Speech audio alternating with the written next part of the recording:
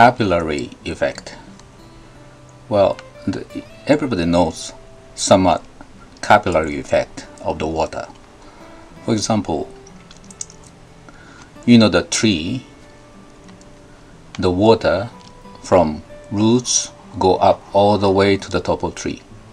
The water goes up. Nobody's pushing water. Nobody's sucking up. How does it go to the top of the tree? That's capillary effect. Now, when you paint, the brush get wet with the paint. It contains plenty paint.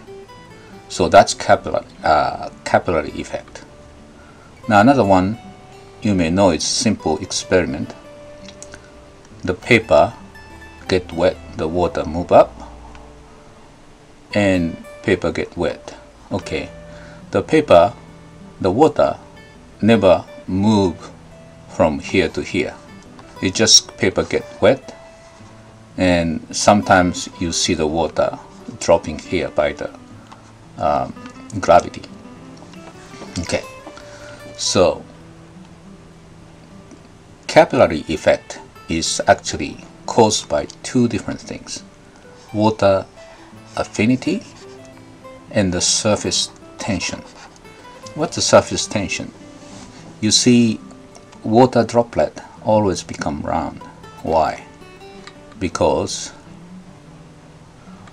arbitrary shape become round because there is a surface tension. The surface is pulling. So with that pulling energy, this is a minimum energy state, which is a sphere, not like this. Okay, so in order to make a water into this shape, you need energy to do that. Like when water spatter on the floor, it become like that. That's the potential energy made a sphere water droplet into spatter's shape. Now, without surface tension, there is the glass has an affinity of water, so its water stick, but it looks like that without surface tension. The surface tension pull this guy up, so that's why water goes up like that. Okay, now in the mercury, negative affinity. So what happened is the glass repel the mercury here, and if repel, it doesn't look like that, but there is a surface tension. So this repelling force pull this area back down, so it looks like this. Okay, so we know we have two things: affinity and surface tension, to see the capillary effect. Now, what is surface tension? Surface tension is, we can easily measure. Say we have a water film here, and this wire is movable.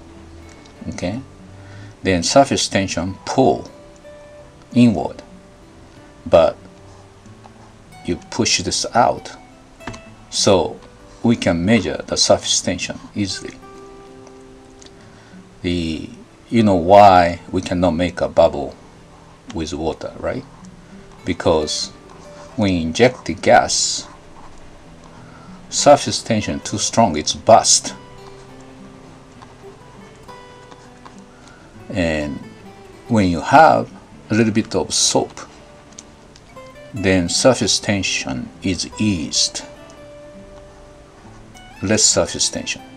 That's why you can make bubbles using soap. Now, how much this goes up?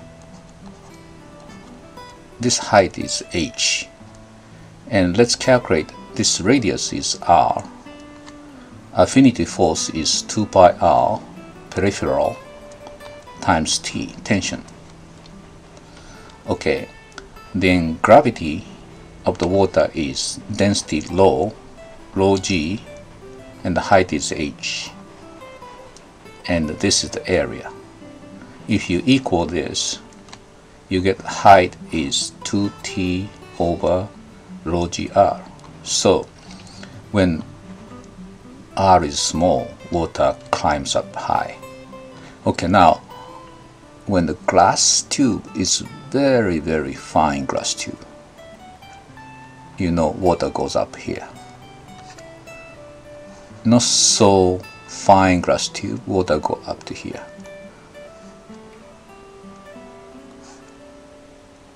Wide one, water go up to here.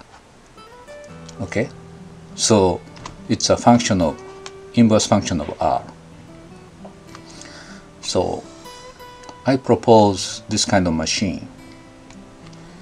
You have a glass tube and make a hole, the water drip out, and glass tube, make a hole, water drip out. You do just cascade this, then water move up without energy.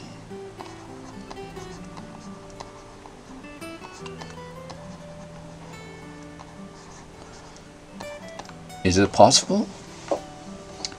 Let's spend a time, a moment, think about this, see if it works. You have a capillary action going on here. Water sucked up by affinity and water surface tension. You make a hole, water drip out. This is a little bit higher. You cascade it. You can move higher and higher. Actually, somebody proposed this, and not many people can point out where the theory is wrong. Can you tell? Now you need to know one more thing. Bernoulli Principle. So what happened is, this is Bernoulli's equation. Water moves up because there's no hole. Once you make a hole, what's happened? This pressure, atmospheric pressure, exists here too. So if you make a line here and compare this state, according to Bernoulli's principle, the P is same, and there's no movement, so V is 0, so Z is 0. That means Z is 0. So the water doesn't go up. Water tension pull up the surface, and you have to think this way, create a vacuum here. So the pressure push water up to here. But once you make a hole, the pressure disappear. So you may have a film of water here, but this is going to be empty because the air gets in. So conclusion is this machine never works. Okay, there's no free lunch. Without energy, you can move the water higher location. No, this is against our physics law. Okay, so this subject contained surface tension, water affinity, and Bernoulli's principle. Okay, I hope you enjoy listening, and please check other interesting topics. Thank you for listening.